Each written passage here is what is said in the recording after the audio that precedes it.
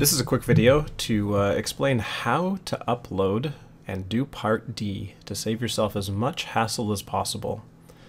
Step number 1, gather all of your files into a single folder on your computer. For example, in this folder, I've put in this folder called Web Design Project. I've got all of the files that I had needed for this project. Okay, now I have obviously a whole bunch of things in here that you don't, but you need to have something for example, a Part C. Here's a Part C that I did in HighCharts. You can see that. That's this little file right here. I've got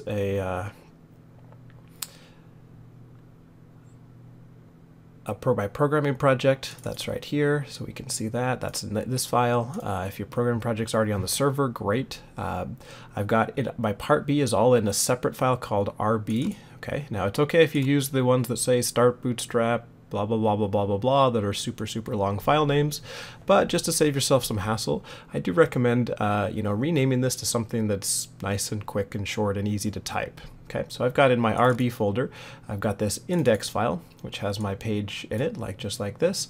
Everything works just fine, the images look fine, the CSS looks fine, everything's good on this one. I've got also my other page that I made. It wasn't required to make 2 pages, but here's my other page that I made quickly. And then in here, I've also got my CSS, my fonts, my images. There's all my images of Root Beer. There's everything that I need in this folder. Okay, so now here's what we do. We go to the server, we go to SACCT, and there is a partd.html file. So I've downloaded and I've also put it in this same folder. So notice that I've got all of my HTML files in this folder, except for my Part B I put in here. Okay, you can change this if you'd like, but this is the easy way to get it done. All right, so I'm going to edit my Part D.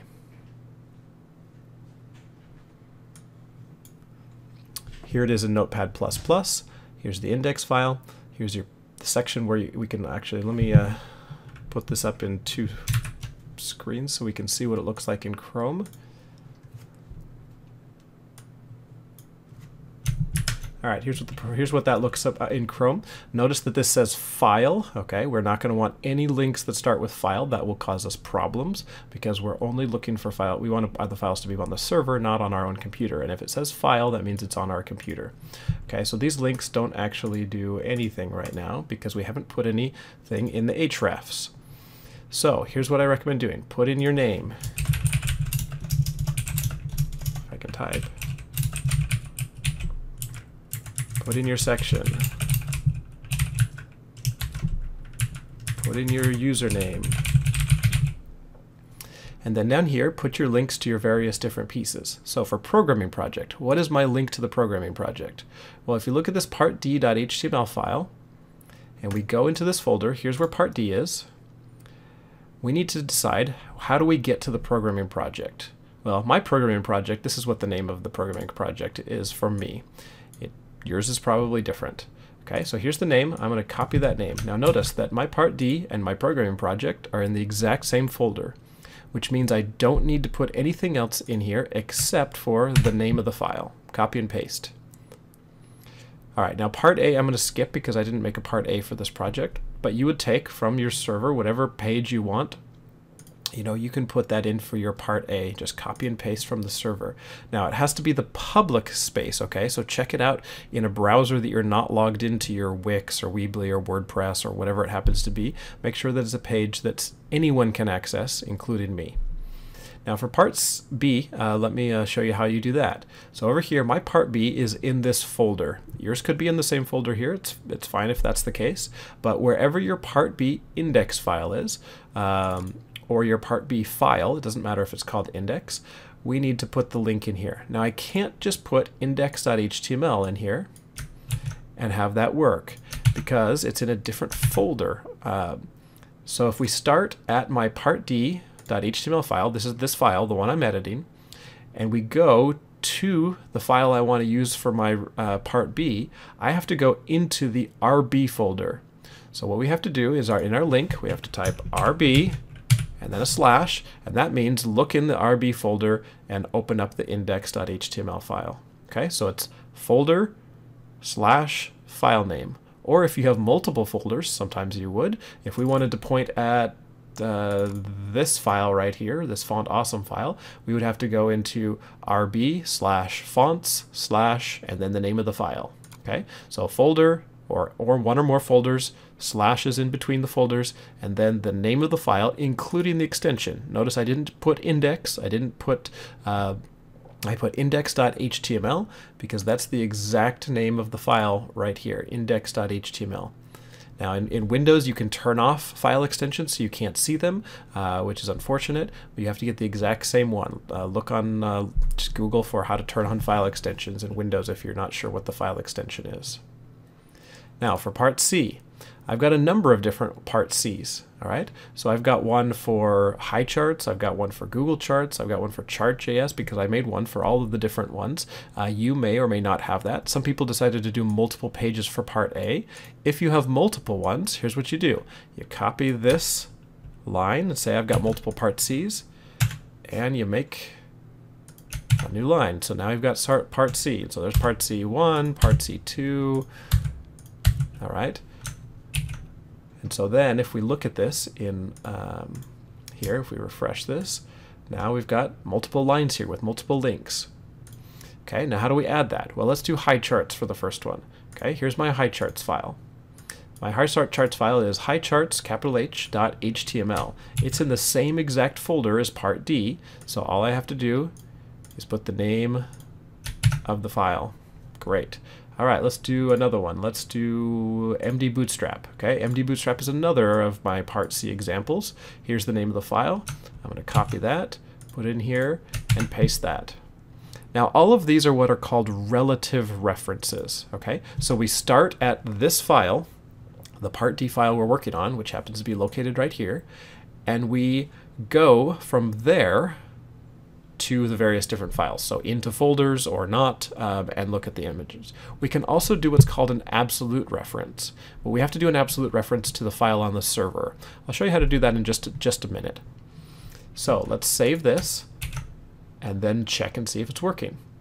So we go, and this file is on our computer. If we've done absolute references, then we can click on these and see if they're all working. All right. If they are all working and our references are relative, everything's looking good here. Like I said, I don't have a part A for this one. Everything's looking great. So if that's the case, all we have to do at this point is upload everything to the server. Okay. So how would you do that? Well, you go to FileZilla's site, you download the client, don't get the server, download the FileZilla client, open it up, follow the instructions online on how to log into FileZilla. You do ftps:// webpages.csus.edu, and then your typical Sac State username and password. You hit connect. Oh, I'm already connected. So you hit connect. And then on the left-hand side, here are the folders on your computer and the various files in that folder. So I'm right now working off of, let's see, on my desktop, I've got this web design project folder, and that's where everything's at. What I'm going to do over here is I'm in my root directory on the server. Now I've already got a bunch of stuff over here, and I've already actually uploaded these things. But all I'm going to do is I'm going to say, here, everything in here, highlight it. I hit Control-Shift. You can hit a number of different things, but click Shift, get everything, and upload that to the server. A lot of students are choosing not to upload everything, only their HTML files. I'll show you in just a second what happens if you only upload your HTML file. So you're going to go and hit upload, and it's going to run through, and it's going to take, depending on how many images you have and how many files you are, it's going to take, you know, a few seconds to a minute or two to upload all your files, and then they're here on the server. Okay, so I've got the one I just edited, which isn't up to date on the server, is the part D. So I'm going to upload just that one to the server because that's the only one I made changes of. Okay, so everything's transferred successfully. Great. Now let's check it out on the server. Notice that the file I was checking out on my computer to make sure it was working starts with this link, file:///c, etc., etc. Okay, so this is a file on my computer, and it will not work. If yours says SAC files to start out, okay, that's a file on the computers on campus. Those also won't work. Those are not publicly available links that anyone can see. Only you can see those. So you need to start yours with webpages.csus.edu/your username/. Okay, that link right there, that corresponds to your root folder, okay? So that is the exact same thing as this slash over here on FileZilla, the exact same thing.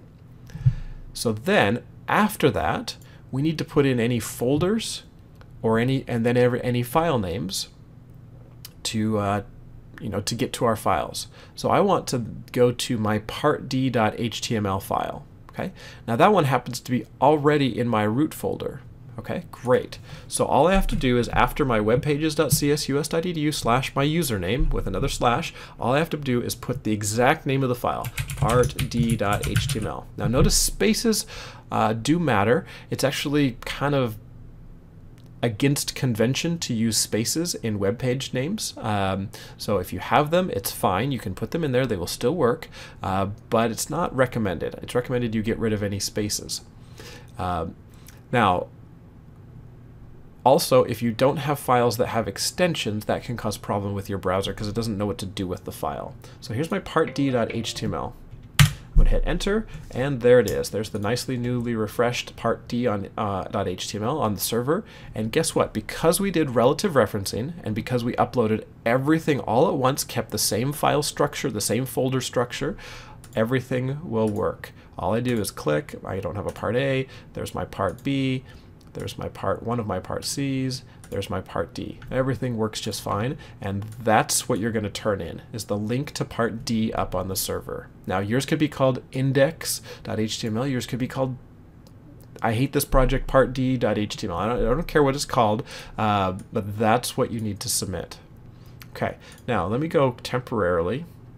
I'll go back to FileZilla, and I'm going to go to my root beer folder right here, and I'm going to remove everything except for my HTML file. I'm just going to delete it for right now. So now, if that's there, and I go to my part B, notice that everything still looks fine for temporarily, and the reason for that is because my computer, my browser, caches that file. What that means is whenever you go to a web page, your browser will store a copy of that web page so that if you go back to it really soon, it doesn't have to go all the way out to the server, all the way across the internet, which is slow, to get that file. It just gives you the page from your local cache, it's called. But we don't want that, and so we have to refresh the page, but we have to tell the browser, hey, don't get it from your cache, go get it from the server. So if you hold down Shift on Chrome and then hit refresh, most of the browsers are like that, it will refresh and get it from the server. All right, now notice this page. The CSS doesn't work, the colors aren't working, the navigation looks weird, the links to the images are all broken, things are just not working properly. Why? Well, it's because there's no CSS file, there's no images, there's no nothing for this HTML file to use. So I've got to go back to my project folder up here. Here's my root beer folder. Here, I'm in my root beer folder here, and I've got to put everything. I guess I don't need to upload my index file. I could override it, but I have to upload that back up to the server. That'll take a second to upload. There's quite a few images in there. Okay, that's done. And now if I go refresh, I might need to hold down Shift again and refresh this. Now everything is back like it should be. Okay, so those are the most common problems that people are working on. Now, what happens if I've got, let's say here I've got this folder called research on the server. What happens if I just type in research, okay, that folder name, and hit enter? I'm going to get a 403 error. Why do I get that? Well, the reason is that there is no file in there, no HTML file, and our university has decided that the web server is not configured to show you all of the files that are in that folder. The only thing that will work is if there's already a file that's called index.html or index.htm, then it will, by default, if you don't put a file name, it will put that file, return that file. So this is the exact same thing as the, whoops. Oh, look, there's a file not found error. Why did I get that? Because there's no file named this on the server. But there is a file called this, all right? So that will take care of almost all of the problems that people are facing. Now, let me show you one thing that I can change. So let's say I wanted to make, instead of a relative reference, I wanted to make an absolute reference. This is the absolute reference to this page. Starts out webpages.csus.edu, by username, the folder name, this. I could copy this, and instead of my part B here, I could put this absolute reference in there, and it would work just the same unless I moved that on the server, and then it wouldn't work.